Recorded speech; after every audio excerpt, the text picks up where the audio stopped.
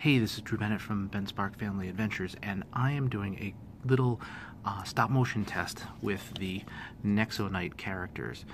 These guys are pretty posable, but there's an interesting thing. The bottoms are flat, so you can't do anything, so you have to put something on the back here. Now, I'll show you my little screen test of the 4 characters that I found, and then I'll tell you how I did it.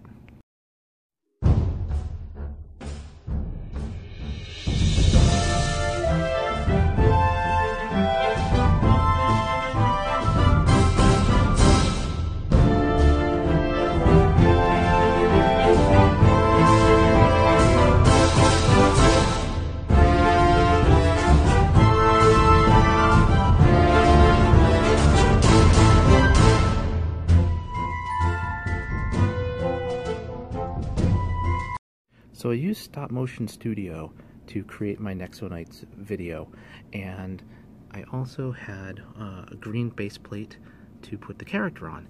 I also, in order to keep them still in between movements, I took the back here and added one of these studs.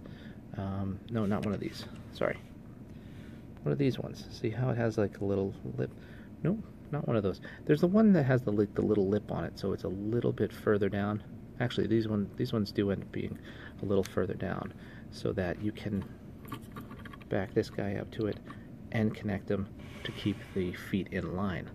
I would really like to get a better area for doing stop motion, but sometimes you got to work with what you got.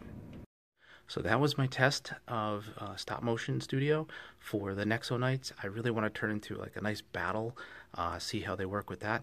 Anyway, Drew Bennett from Ben Spark Family Adventures. You can find me on Instagram and Twitter as Ben Spark, Facebook.com/I'm not a famous blogger, and you can always find me making videos every day.